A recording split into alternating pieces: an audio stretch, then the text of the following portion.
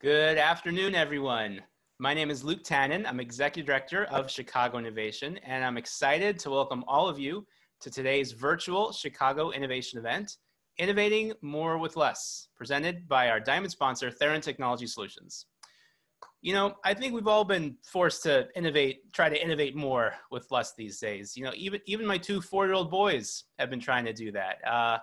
You know, they can't do the typical things that they like to do every summer that they have access to. So, you know, to give you an example, just a couple hours ago, they found my wife's bottle of pink shaving cream and decided to cover their entire bodies in it. And to show you that it's true, here's something she texted me just an hour ago. Pretty innovative, I thought. But kidding aside, you know, the title of the event says it all. Innovation has never been more vital, and for a lot of us, resources have never been so hard to come by. So how can we amp up our innovation efforts while still working within our means? And that is the question that today's panel is going to address. If you have a question for the panel, please send it to us via the Zoom Q&A. We're going to save the last 15 minutes for audience questions. We also received a lot of questions from you in advance, so we'll have those on hand too. And also keep an eye out for a couple polling questions because we want to hear from you, the audience. Before we get started, I want to thank our great, fantastic Chicago Innovation sponsors who support everything that we do throughout the year, starting with our diamond sponsors, Theron Technology Solutions, which again is the presenter of today's event, as well as diamond sponsors SMS Assist, Accenture, and Wintrust, gold sponsors Comcast Business and Exelon, silver sponsor Vetter Price, bronze sponsors Thompson Coburn, Energy BBDO, Crown Castle and Granger, and our media partners, WBBM News Radio, Cranes, NBC5 Chicago, Clear Channel Outdoor, and Intersection. Next, I'd like to hand it off to the co-founder of Chicago Innovation and the president of Kuzmarski Innovation, Tom Kuzmarski. Hi, everyone. Hey, thanks so much for joining us today.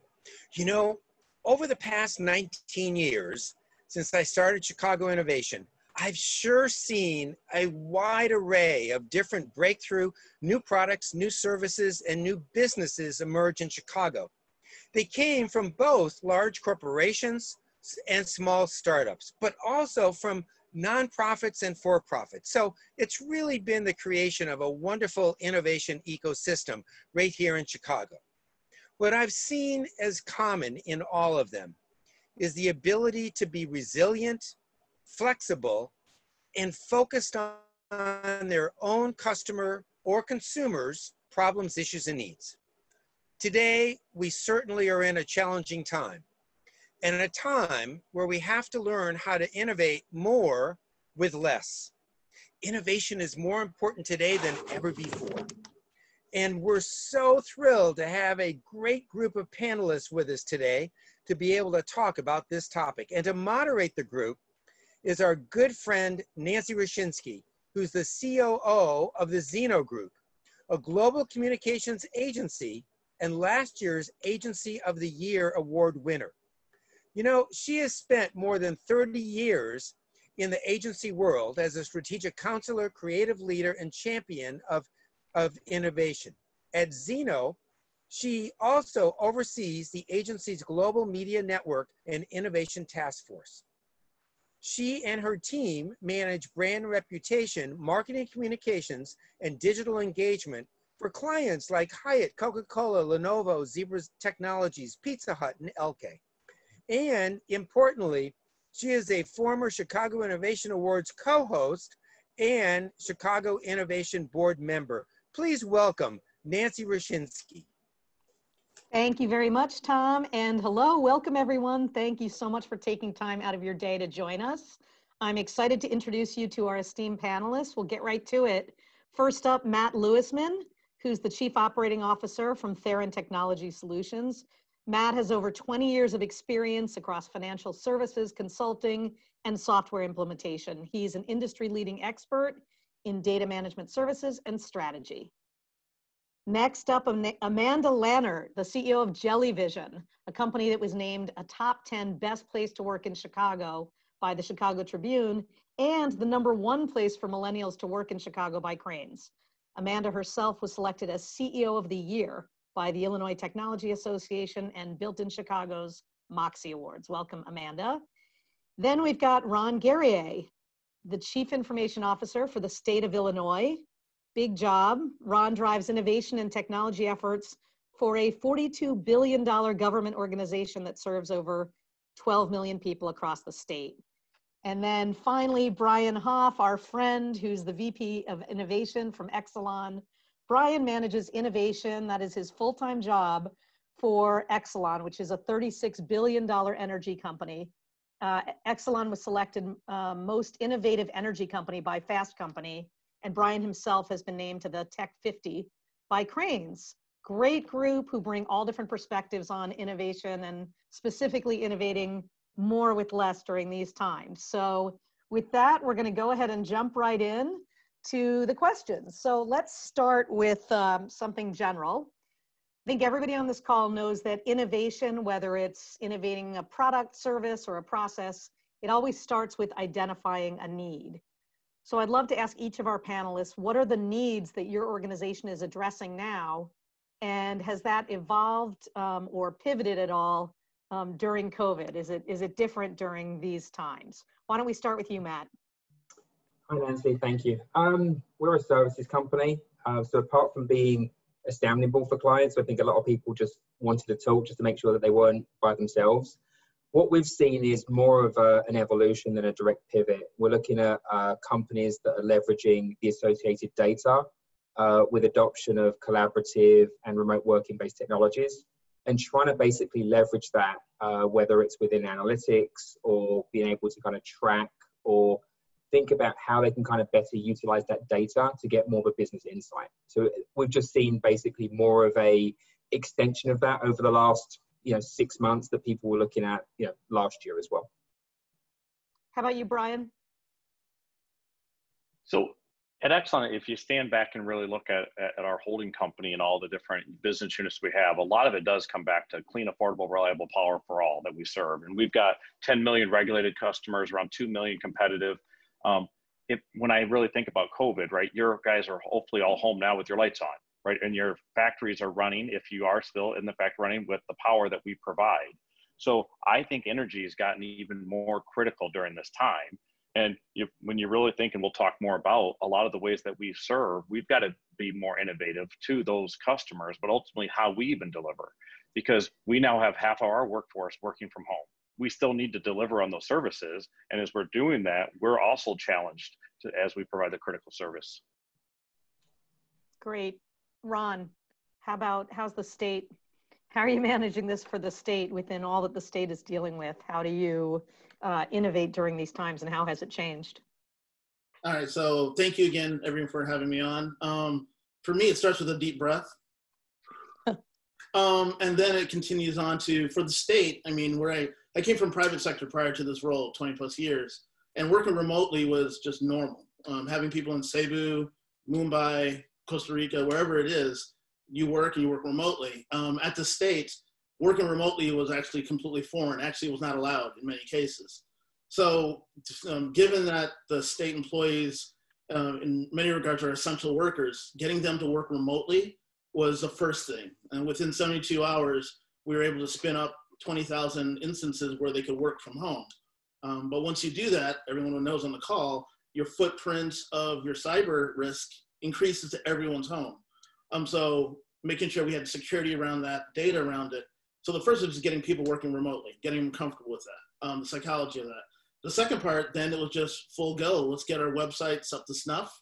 Websites for the state were never a necessity. They were more like a nice to have. Now is the primary point of channel of communication. And the third one, I'd say, and there's a lot more buckets, but the top three, the third one would be data analytics. Governor Pritzker relies on us to provide him the latest on where to put ventilators, where to put testing centers. And so we have to make sure we have the analytics accurate because, again, we're basing everything off of science. And so I would say in the first week or two, after that first deep breath, we got to get going. So that's kind of what our focuses have been. Perfect, thank you. And Amanda, how about you? Give us a picture of what's happening inside Jellyvision as it relates to innovation during these times. Yeah, so Jellyvision makes a platform called Alex that helps employees stay on track to retire by making sure they have enough money and insurance to cover their short and long-term health and financial needs. That's our business. And now in a matter of 2 months, we went from a record low unemployment to an 80-year record high. And 70% of Americans have now been financially impacted by COVID-19, either through a job loss, a pay cut, or a furlough for themselves or their family member. So financial wellness, which has always been take your medicine, is now very top of mind for employers and employees alike. Big change in terms of focus and importance as we have 1 out of 5 Americans currently unemployed. Lots more we can pick up there, and we'll come back to that in just a minute. But one of the things I want to invite everyone on the call to do at this time, because we want to make sure this is highly interactive, we're going to do a quick poll for everybody on the call, and then it'll give our panelists something to react to. Paul, you want to pull up our first poll?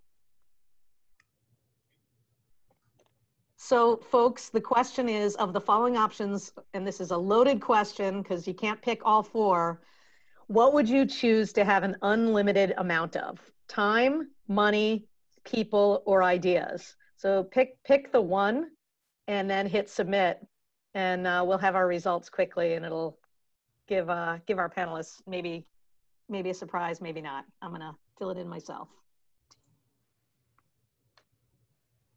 Okay, and while you're all filling that in, we'll go to some more questions for the panelists. I think we're all starved for optimism, so let's go for some optimism here. Despite all of the challenges that surround us right now, this is an innovative group, so the time is right for creative solutions to solve those problems. Are you seeing any opportunities in 2020, rest of 2020 and 21, opportunities to increase innovation within your organizations? Amanda, let's start with you on that one.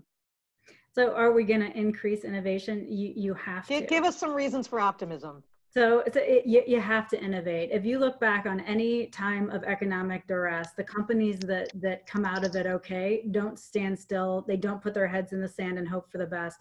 They absolutely innovate their way out of it. So you can think about it as running. You know, you do your daily jog, it's fine. You go a lot faster when you're chased by a bear. We're all being chased by a bear right now. And that is going to lead to incredible breakthroughs and incredible innovation. That discomfort is where the growth happens. It is an unbelievable time to sit down with your customers, and more likely than ever, they're going to tell you the truth about what matters. And that leads to you actually creating solutions of value. I think that all the fundamentals of business, stay close to your customers, stay close to your employees, communicate excessively, get clear on priorities, separate what matters from what's worthwhile. All of those things just come to a head when times are tight, and it's a great chance to get really clear on what matters and drive faster forward accordingly. I think this is going to be a time, this ambiguity and uncertainty is an opportunity for a lot of cool breakthroughs to happen. I agree. That was a great list, by the way.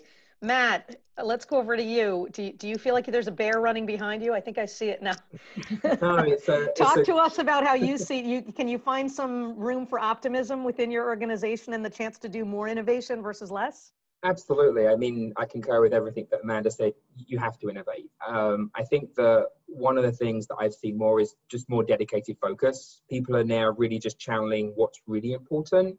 So obviously, you know, things like digitalization, automation were things that aren't new. I think that what people are doing now is really just driving that focus and just really homing onto that. I mean, I've heard stories now that, you know, what used to take 3 to 12 months to get approval within a large institution can literally take between 1 and 2 weeks now. So I think that now this is forcing people just to think differently. And why do we need these processes? Why do we need this red tape?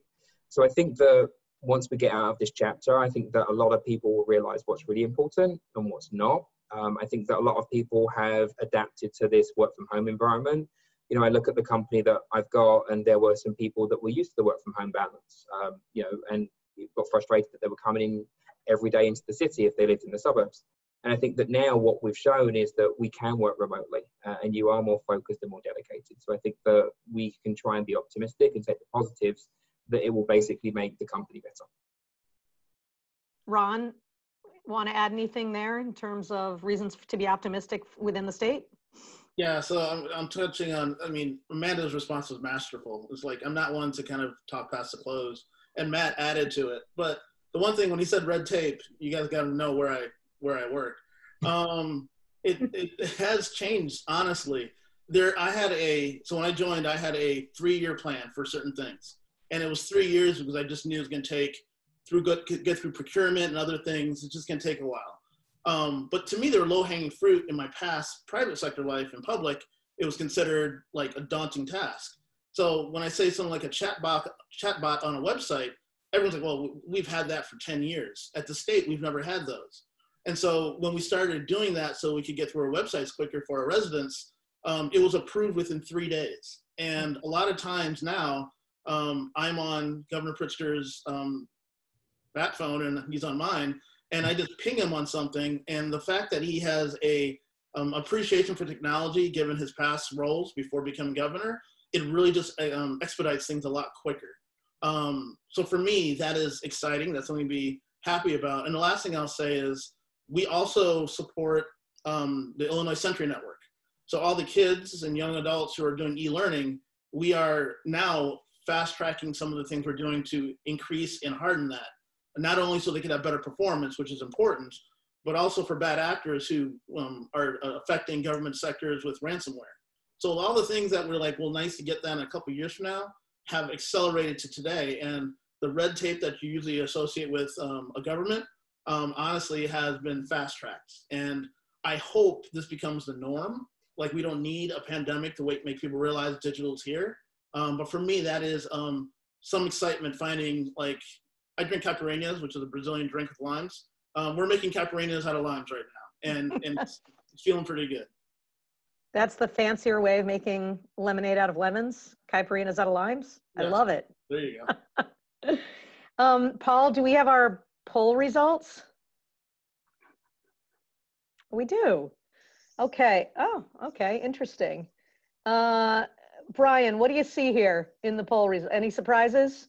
People want time and they want money. No shock there. Yeah, it's funny. I was sitting there thinking a lot about the money. I debate this a lot, and I'll give you a couple of my thoughts. Is it's almost like the bear analogy that we were just talking to. We're probably going to overuse this thing, but you want the bear chasing you, right? And to get things moving, and you want a scarcity of money. So I actually think when people say they want a bunch of money to go figure something out, I actually think you get the most innovative ideas when you don't have the money, because then it makes you really think outside the box. How do I get creative? How do I go do that differently without, hundreds of thousands, millions, whatever the number is that's big for your organization. So, I can understand why they put money in the poll, but I actually think you don't want it, because I think you'll spend it on a bunch of things that you kind of, at the end of the day, you're going to have regret that you did. So I would really do minimal viable products. And it's a lot of the things we talk about, like, how do I go get something quickly out to my customers, have them actually see if there's a value, iterate, and then spend a little bit of money at time at stage gates. That to me is the best way to do any of these things.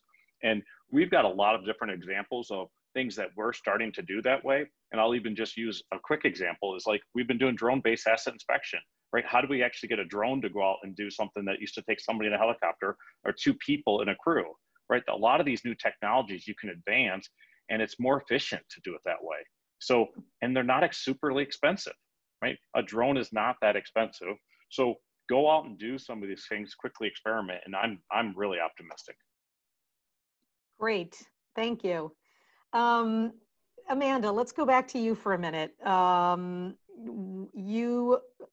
guess you as the CEO have a lot of influence over what gets prioritized within the organization. So just let's start with you. Let's talk about resources. Again, the theme of this panel is innovating more with less. So how do you continue to prioritize innovation when your resources are more constrained? Would love your take on that. I think how do you prioritize innovation? I think, first of all, I think about it as everybody's job. We don't have an innovation department. Some of our most innovative departments are like IT and finance. Everyone can be innovative. So the first thing I remember is companies don't innovate. Organizations don't innovate. People do. And I kind of apply, like, why can't big companies innovate compared to small companies, right? Big companies have a lot of vertical specialists. Small companies have lots of generalists who can do lots and lots of jobs. Big companies don't trust their employees and build policies and protocols that make it harder for people to do their jobs. And small companies all know each other and trust each other and can move really quickly accordingly. And there are all kinds of differences about, you know, big companies and small companies. So when we try to prioritize innovation, first of all, great ideas come from anywhere. Listen. The people closest to the problems always have the best ideas, which is almost never the CEO. And remember, it is about finding your tinkerers in the company, the people who innovate and like to try new things, and creating runway and removing blockers for them, and ultimately trusting. And to me, that means being really, really candid about what matters, about where you think you can extract value. Be clear about your business strategy and your competitive situation, and then be patient with failures. Let it be messy. Let it not go to plan, and create runway for people to kind of, you know, break eggs in the kitchen. But you know, prioritizing innovation is an expectation that it's everywhere, not somewhere in particular. Great answer. Matt, back still on the topic of kind of resource gaps and how to do more with less. Give us your sense of sort of what are the opportunities that companies are missing that you see when it comes to, in your case specifically, how they leverage technology. So the ability to use technology smarter to solve problems within the company. What's your view on that? I've seen a lot of cases where projects get implemented, but the final 20% isn't, and it's always people just get bored and tedious, and that to me is where you don't realize the full benefit. But to me, technology is really just a supporting mechanism for doing an activity or a capability. It's really the information, the data behind it that really is the lifeblood of any organization. And if you can kind of take that and harness it, and then realize how can I leverage that to innovate, how to do things better, whether it is giving better client service or it is making things more efficient internally. So I look at it as technology is really a mechanism. It's really then how you basically think about the information, the data. And I'm a data geek at heart, so it's really how you can take that and really leverage that for the benefit of your company and just circle it through. Brian and Ron, I want to go to you guys with a question about collaboration. When we're talking about innovating more with less, that's all about efficiency and being efficient. And one way to do that is through collaboration. And Amanda started to touch on this as well.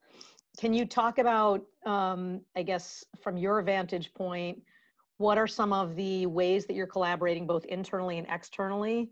We'll start with you, Ron. You know, are you seeing more opportunities for collaboration between the public and private sector? We'll go to you first, and then Brian, would love for you to add to that and talk about, because I know Exelon has done a lot of collaboration with startups. Would love your perspective on that. So Ron, over to you. A great question, Nancy. So when I started about 1.5 years ago, I rebooted something called the Chicago Innovation Council. And it was a group that meets quarterly. And we talk about all the challenges that we're having in the public sector and how our members in the private sector solving those issues. And the premise of this is that you're not competing with the state of Illinois.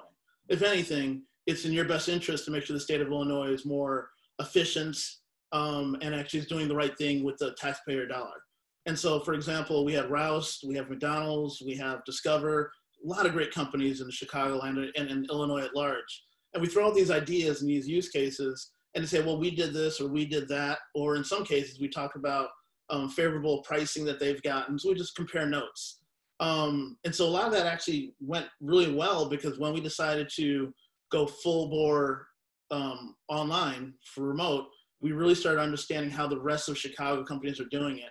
And we started innovating there. Another thing real quick before I pass the baton to Brian is recently you saw that one thing we're tackling is a digital divide. And actually Amanda and I were on a previous, another panel a while back talking about this topic and how can we improve the digital divide, and not just rural versus urban or suburban versus Chicago, but just at large, right?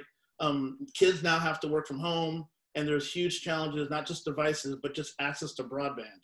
And so about a month ago, my dates are all blurry like everyone else's, a group of private investors, including Penny Pritzker and others, brought together $50 million to provide broadband to all Chicago students in CPS.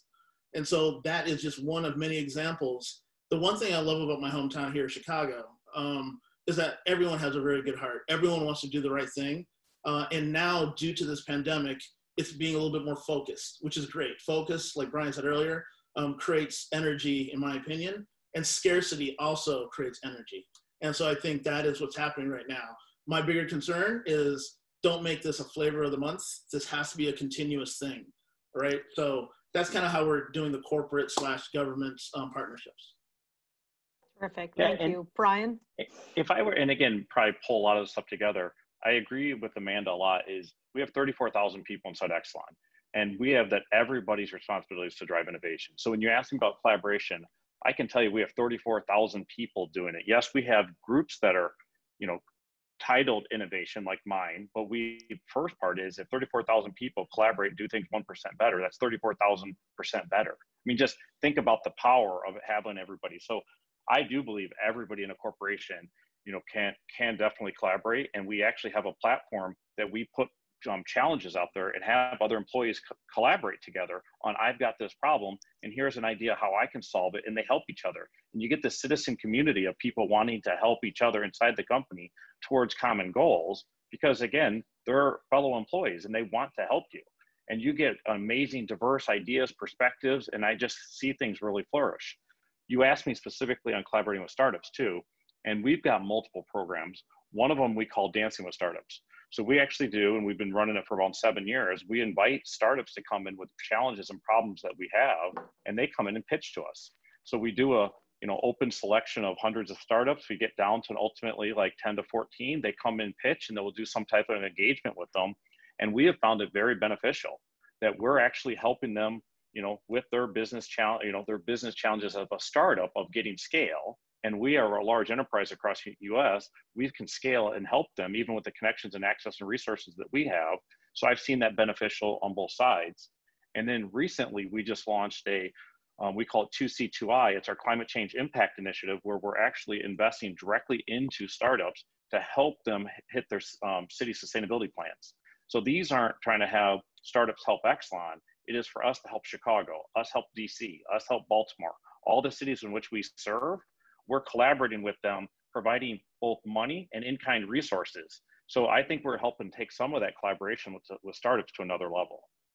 Hey, Nancy, can I jump in? Please do. That was a fantastic answer. Thank you. There was a comment in the Q&A that came up. It said, are any of these companies really doing more with less? Right? Is Chicago's budget really been cut? Are we really doing more with less? And I just want to point out a couple of things. For sure, most businesses saw revenue plummet. Ours certainly did. We sell based on employees. So our companies went from having thriving businesses to no revenue and no employees overnight. And that absolutely impacted our business. And we quickly implemented a hiring freeze and a spending freeze. So as people left the company, we were not able to backfill. But capital and human constraints aren't the only ones. Every business in this country has a lack of access of clarity and security. And you got to still innovate with less of that too. So it is different. Like, you used to kind of have a pattern recognition of what was going to happen next year. We really don't. Yeah. We do not know when our employees are going to go back to the offices, if at all. We do not know if employers are going to be bullish or conservative next year. We don't know if we're in a U or a W in terms of recovery. And I want to say, like, doing more with less isn't just money. Security and clarity matter a lot too, and we all have less of that. Great answer. And thank you for that question. Rich had a question, and I was like, that's a good question. Like, we should be honest about what we're doing with less of. Well, and to build on that, I'll ask the other panelists, because I think there was a second question. So Maria Thompson's question, you know, please discuss how you've been impacted by COVID and what your organization has less of due to COVID that's impacting your ability to innovate. So Amanda kicked us off there. Matt, you want to respond? Obviously, outside of the social contact, it's impacted creativity. I think as much as everyone is doing a fantastic job in this current environment, I personally miss the social interaction, the whiteboarding, the creative discussions. I definitely see that people are more polite on video conferences. You don't get a lot of the arguments on calls that I used to have in the office, where you're trying to kind of draw ideas and work out how to kind of implement like a year program. That's something that we've kind of missed. From an impact perspective, we've been fortunate enough that where certain things have slowed down, we've just put resources on something else. And it's just been more of a, let's all bed down, let's all work this together. This is a chapter. I was initially going on weeks 1 through 14. And I think the last few weeks I've gone into month 4 or 5. So, we're talking about when do we go back to the office, if we go back into the office. I think it's just, we just have to kind of keep going. And what I try and do is do calls with the team during the week. But people obviously have everyone's like cell phone number. So text messaging now is the new norm. It's, to me, making yourself available, that you can just be there for people. Ron, anything you want to add there? I think we probably have more of a line of sight into what the state has less of on a given day, but please chime in. Yeah, so I'll just kind of add a little bit to what Matt said. It's the mental health, honestly, of the staff. Everyone, there's an exhaustion. And if you've been in technology for a while, you know that there's cycles. You launch something, and then there's a break, a breather, and then you go on to the next one, right? Horizon, horizon, horizon. And when, like Amanda said, we don't know what the next horizon really looks like. And if you're constantly in this emergency setting, people just get tired. And when tired happens, I have concerns about that, because mental health is something that we don't talk about a lot in our nation. We need to do more of, in my opinion. My sister is a PhD in psychology, runs a nonprofit here in Chicago, and she is my person I lean on. It's like, hey, Judith, this is really starting to bug me. I have that conversation. So I think that's the one thing I would say that's a concern for me. The other one I would say when it comes to all this is, at the end of the day, the struggle we have is that the systems we have in place, and this is not I'm not going to be political, so I'm not going to talk about anyone who made a decision 5-10 years ago, right? But the systems were not designed the way they are today. They're just never, in the wildest dreams, thought that unemployment security would be hitting 1.8 million hits a day. It was designed for 20,000 hits a day. So 20,000 compared to 2 million almost. It just wasn't designed for that. So making the right bets and securing that, because I think that's important to everyone. We have to do it right. And so we're catching up on lost time on certain things. I'll say that's my biggest concern is making those investments in legacy, catching up, and again, the mental health of our people. And so what I do in the latter, Tech Talk Tuesdays, I do the engagements, drop-ins, I do everything I can to show engagement the best I can. And then you throw in the social issues that we're having in our country today.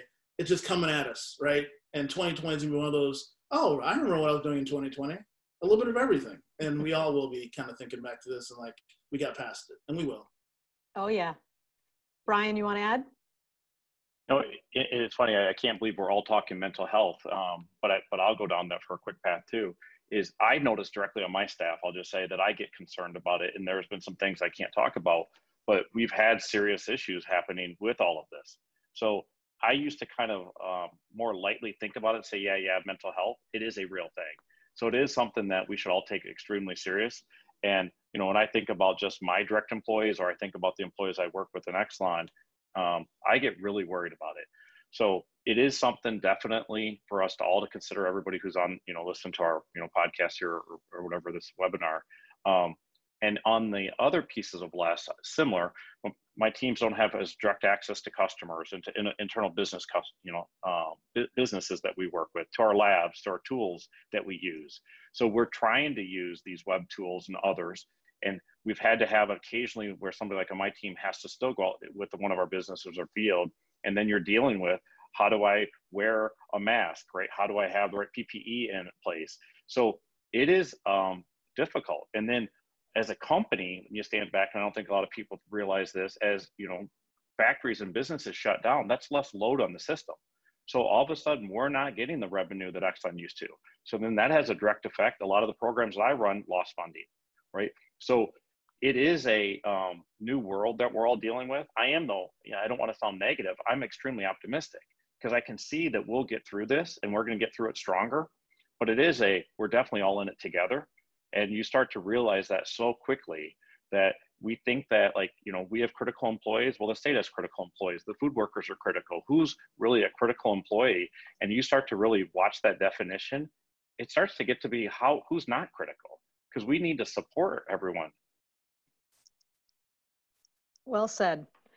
I think it's time for another poll. Let's get everybody back sharing their thoughts. Paul, you want to put the second poll up for us?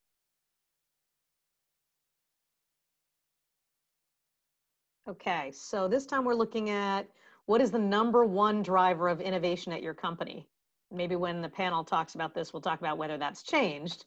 But the 4 choices are the needs of your customers, the need for increasing internal efficiencies, the need to stay relevant in an increasingly competitive market, or a culture that makes innovation a top priority.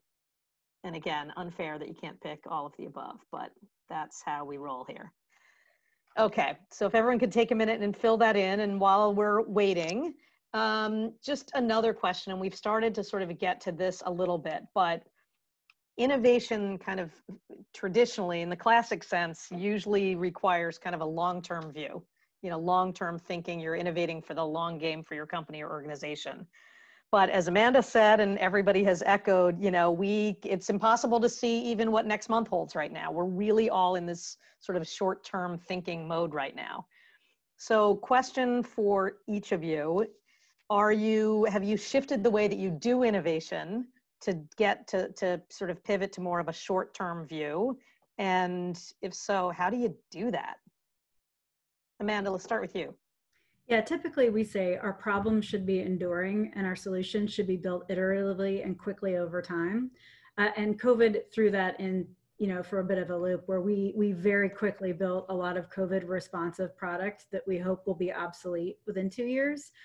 But in general, it's trying to say, are we solving enduring problems uniquely and specifically in the moment? So we try not to build products that take 3 years to launch. We try to say, what can we do that's relevant in 4 months? What can we do that's relevant 4 more months after that? And are we constantly solving valuable problems in the eyes of our customers? Which is why going back to them and saying, what do you really care about? You just cut your budgets. What didn't get cut? What is an important priority right now? And that helps make sure that your innovation is actually saleable.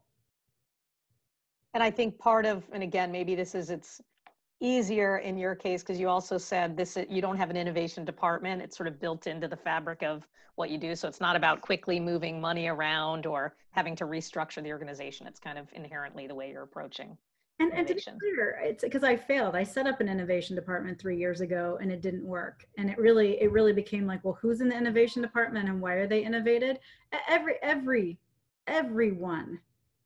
can improve margin, improve top line, improve customer experience, improve your ability to hire talent. Like really, innovation needs to happen everywhere to have a successful business. Great. Ron, anything you want to add there about sort of short-term innovation versus long-term and how you do that? Yeah, so after 19 years at Toyota, I started just speaking Toyota ease all the time. And Kaizen is something that I kind of grew up with. And Kaizen, again, is continuous improvement. Like every opportunity is a micro opportunity to kind of create innovation. And so when I brought that idea to the state, we started actually thinking about those smaller bites. And enough of those smaller bites are sparks, and enough of ththose sparks become flames, become infernos, become something that's innovative. And so for me, every single individual has a micro decision to make that could become something that is a macro innovation. So I challenge everyone on the team to be an innovator. Like everyone should be focused on data, everyone should be focused on security. And so one thing that doesn't get a lot of touting, but it happened during this pandemic, is the state went from 196 systems for financial reporting to one. We're on one ERP system. We went from 30% to 95% about a month ago. And the reason that's innovative and exciting hopefully for people, for the last 5 to 10 years or so, we were ranked 47th, 49th, and 49th when it comes to state accounting reporting. We were dead last almost every single time. And what this means now is, now that we have this one system of record for the entire state, I'm going to start now applying machine learning, AI on top of a common system And now that everyone's working from home and we're doing less paper, I'm also reducing print consumption, which is paper consumption. So I'm using this new system to kind of be a platform for more innovation that can sit on top of it. And now I can provide dashboards to each agency head, and there's 54 agency heads I have to kind of work with, and each one has their own CIO to make sure that they're innovating with the new platforms, make sure those investments are actually becoming an innovative platform. So for me, there's a lot of that happening right now. But again, I'm trying to distinguish Kaizen and innovation. There is a distinct difference between the two, but everyone should really feel, like everyone else said on the call, you have to find out what those opportunities are. And I'm proud to say people with 30 plus years of experience with the state are really some of the most innovative. They're like, oh my God, someone's listening to me now. Someone wants to hear my story. Like, Ron's talking to me about this. And then they're actually the ones that's sparking that change. So it's pretty exciting because, again, through adversity, this is coming out of it. Yeah, huge undertaking. Paul, do we have the results of the poll yet? Should we pop that up? Look at that. Love it when this works. So maybe not hugely surprising that the needs of your customers is first up there. Brian, you see anything here you want to comment on? No, I think we've all said it, and I'll give a little bit of flavor from Exelon, right? And again, our purpose statement is to power a cleaner, brighter future for our customers and communities. And, so that is customer first. And then to your point is when all of a sudden COVID hit, and I'll give some examples that I don't know if everybody on this audience thinks about, like we still are running nuclear power plants. And all of a sudden you're getting to the point of how do I do a refuel outage that we planned for over 2 years during COVID? And I'm going to go bring 1,000 workers into a community when hotels are shut down.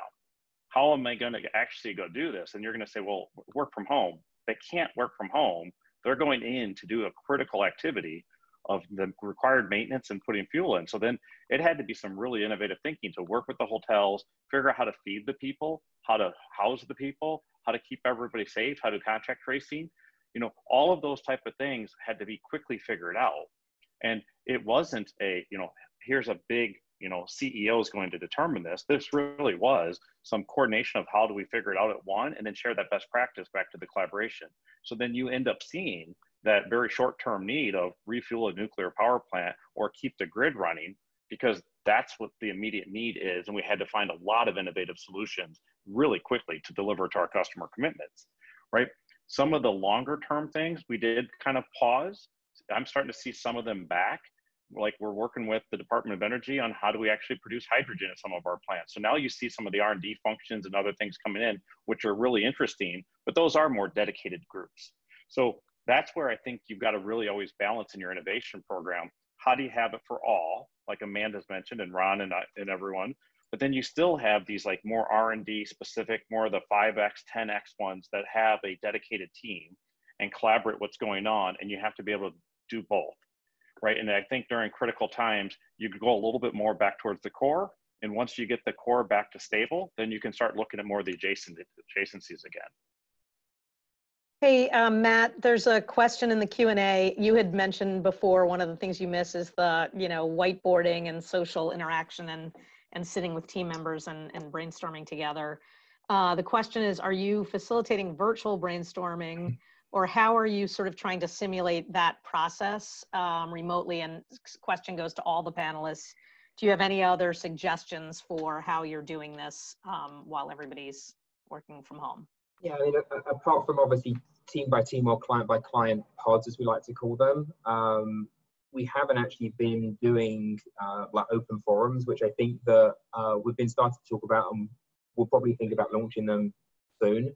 What I've seen is definitely a lot more people are very open to talk. LinkedIn's been an unbelievable source for just sharing information, whether it is for us personally that we're looking for new clients to help support and really innovate and drive execution, or just people that might be in need of another opportunity just because of obviously the economy is not in a great state right now. And I've basically been able to reconnect with people that I used to work with in New York and in London and obviously in Chicago, even up to like 10 years ago, just to see where kind of people have landed and what they're doing and what they're hearing. And I think that if there's an ability to start to bring all that together and start to spread that out again, people that I know that have got into brand new kind of technical concepts of no-code platforms. And for me to then go and create a partnership with someone that I knew like 8 years ago, with what he's trying to do, and basically take that to some of my clients, I think that what virtually that we're doing is we're connecting more than we ever had, because a lot of people have got, I don't want to call it free time. I think they're more focused on what they're spending their time on, and that's allowing them to kind of just think a little bit more outside the box, to be able to kind of say, well, where can I provide value? And even if it's not value for me, how can I kind of just pass that on? And I've seen a lot more of that, you know, really just non-selfish view, that people just wanted to kind of help everyone else out right now in this current climate. I think you're right about that. Amanda, how about you? You talked about the fast innovation that goes on within Jellyvision, but it's really hard when you're sitting home alone at your house. It's a team sport, and when you're sitting home alone trying to dream up the next big thing, is it really just about now you're just doing it on a Zoom? I mean, there has to be more. There has to be more. Is there any other tricks you guys have that are helping sort of promote that collaboration and creative thinking while everyone's at home? We're a very tech-enabled tech company. We have had a full stack of remote tools from Zoom to Slack for years. We live on Zoom already. And so the transition to being stuck in our basements wasn't as hard as we thought it would be from a productivity perspective, but it is really hard from a cultural perspective. People miss people. So we in fact are launching more than we've ever launched, you know, and in prior years this year. Work is getting done. What we're losing is community, culture, inspiration, you know, banter. And so I have a couple of thoughts about that. The first is I considered myself to be a walk around CEO, where I would see people and kind of overhear and get the energy at the water cooler or the coffee station. And I was also I really relied on drinking. And by drinking, I don't just mean wine, but yeah, that too. But coffee or tea, where I would say, let's go out of the office to get a drink. And that sheer change of scenery created a format for me that got people to talk. And that's gone because I don't leave my basement. And so now we're in the best thing to me to come out of COVID is that when you ask people how they're doing, even remotely, they tell you the truth. There is so much more humanity. Your dog is barking, your kid won't leave you alone, you're trying to have a meeting, the guard's down, the work uniform is off. We're all wearing sweatpants, or at least I am. And I mean only sweatpants for 120 days. So it's like the guard is down and like the humanity is coming through. And so you ask and you answer. So for us, it hasn't been productivity because we all are pro users of Zoom. We have their whiteboard and their collaboration tools. We have lived in Slack for 5 years. It is trying to replace the humanity at work. And so I think the first part of it is you ask and allow people to answer and kind of say things like, it's okay to not be okay. How can I help? And the second thing is everything that I thought was so organic, me walking around and just seeing people, it now needs to become intentional. I now need to schedule it. I now need to not just like get lucky that this one engineer who's working on something I didn't know about has 5 minutes to tell me about it and I learn and I get to know about that person. Now it has to be a lot more intentional. There is no more organic, it is inorganic. And so sometimes it's awkward and less fun and people are like, what does she want? But those are the two strategies. Like people are in fact more human in these weird times, and you need to be open to it and have like IEQ and sensitivity and care. And the second is, I think all CEOs who used to walk around, that's a myth. Nobody knew you were being intentional about it. And now you actually have to be intentional. So people know that you care what they think. That's what I'd have to say. Love it. Ron, what's your take on that? How do you inject the humanity and how do you promote fast innovation and creative thinking when everybody's by themselves? Well, I'm a fellow lurker like Amanda, so I'm the type who walks. And drinker. I can't answer that question at this point. But what I will say is that the interaction is something I think we all crave. I mean, at some point, I have teenage kids, 20 and 21, and communications through text was the norm. And I was never really too comfortable with that. So I like to get around, talk, understand what's going on, meet in the parking lot. The thing Amanda does, I do a lot of walking around the building. Those conversations, like when I used to drive my kids to practice, and they're seated next to me, those were the best conversations you have with the kids. And not saying that my employees are kids by any means, but it's a great communication way to kind of just get to know what's going on. And so that's missed. And so what we've done, the best we can, is we have stand-up, most companies have these, but for us it was relatively new.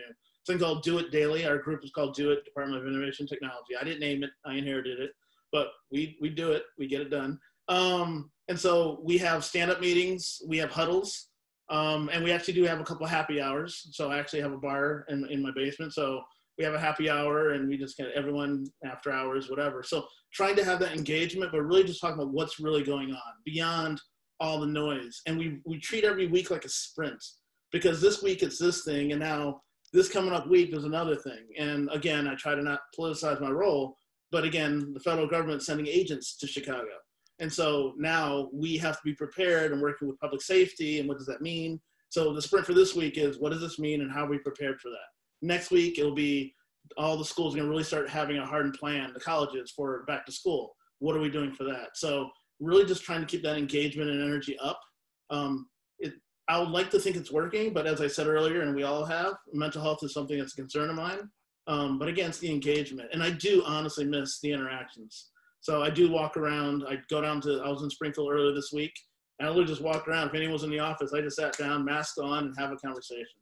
So I'm trying the best I can, but it's difficult. We're humans, and interaction really brings us energy that we really crave. And weekly sprints. Brian, anything to add there? Anything else that you're doing to promote, culture broadly, mental well-being, and sort of creativity while everybody's hunkered down? And it's funny, there's a lot of this is, we're all in different industries, but there is so much of it that's a ditto. I always did management by walking around too. I completely miss a lot of that.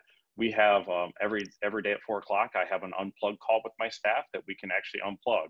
We have a rule that we can't talk about work. Once in a while, there'll be a few things that come in. We also are doing the drinking thing on that call, again, of your choice of beverage. And you've got to figure out how to have those social times. I have intentionally, all my direct reports, I've got even more time with them. We've kind of forced it has to be on camera so you can see each other. I joke about it started, we used to hide when the kids came in the background.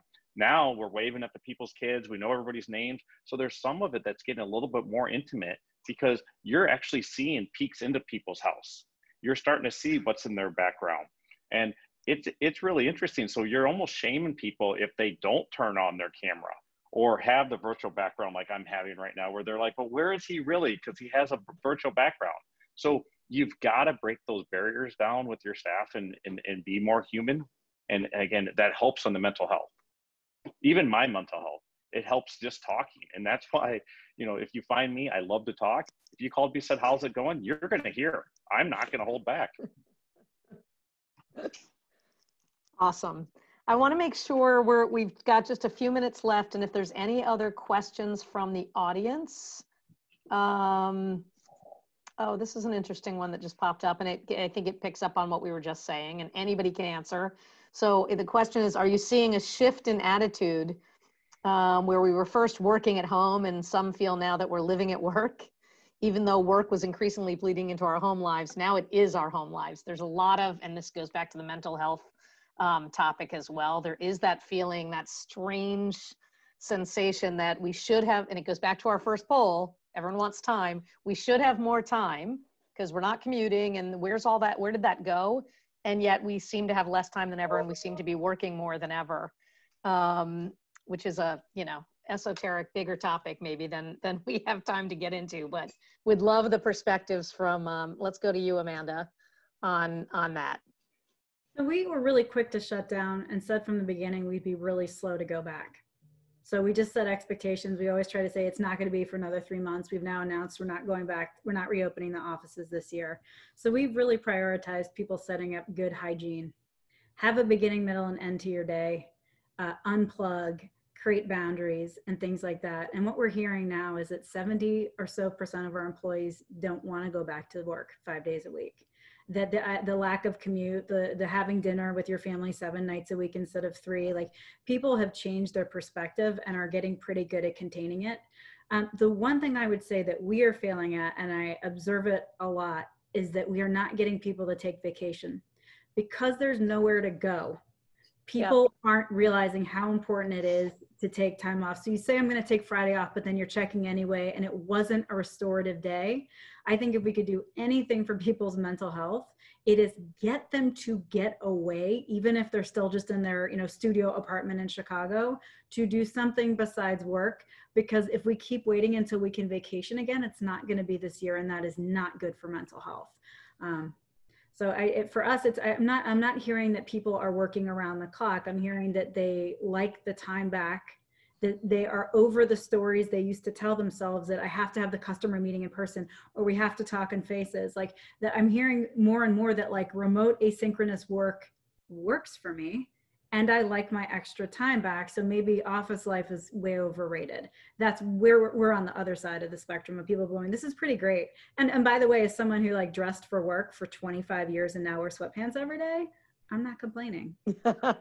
And I think that speaks, I think the numbers that you stated are very consistent with other polls and surveys about the percentage of people who don't want to go back. And it speaks volume. I mean, again, you've been rated so highly for your culture. So a place where people love the culture, and I will humbly say Zeno is very similar, love the culture, and they still don't want to go.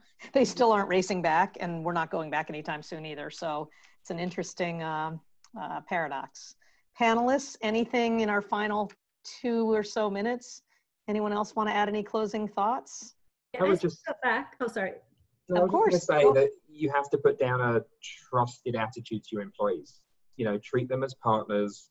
Ensure that you've got their support.